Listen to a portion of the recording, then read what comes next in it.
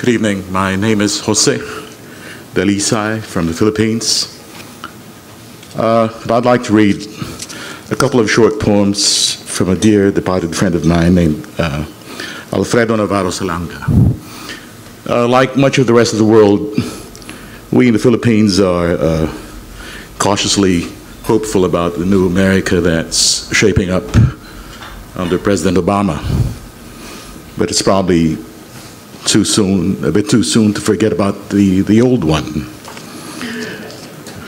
that invaded and annexed the Philippines in 1898. And this exchange between two generals, an American general and his Filipino counterpart, has to do with that time frame. General Elwell S. Otis proclaims United States sovereignty over the Philippines in accordance with the Treaty of Paris, December 10th, 1898. By my bidding and mine alone, our eagles commanded to fly over those islands of short brown men. On my shoulders are epaulets and chevrons of the brightest gold. I come from a golden country. My words are heavy as nuggets. Where they fall, they chip away at what rocks you may have. In brown hand or in brown soul, it will do you no good to challenge the weight of gold.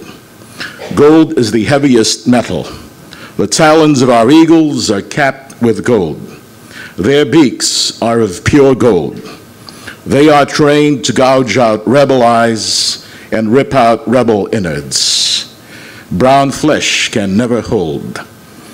But to you who listen to our golden cries for golden peace, let there be gold between us. Pacify the unlettered.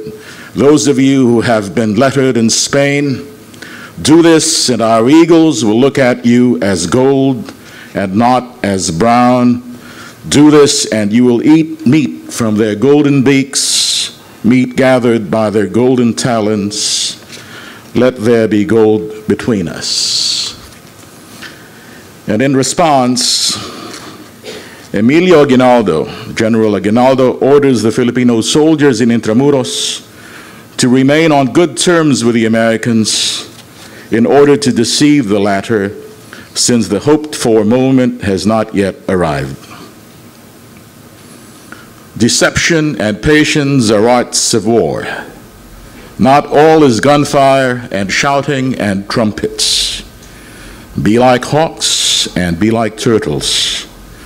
Walk slowly on land as if weighted down by need to return to wives and homes.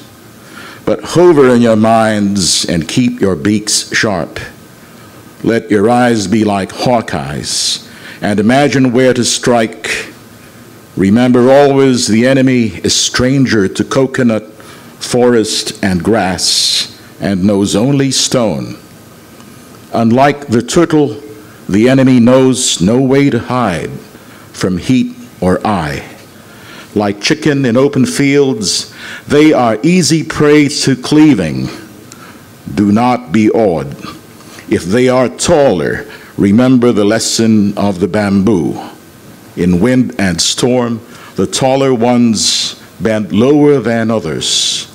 That is the time to cut. In wind and storm is the hoped-for moment for turtles to take wings that all may be hawks with beaks sharpened to cut the trunks of bamboo bending in wind and storm. Thank you.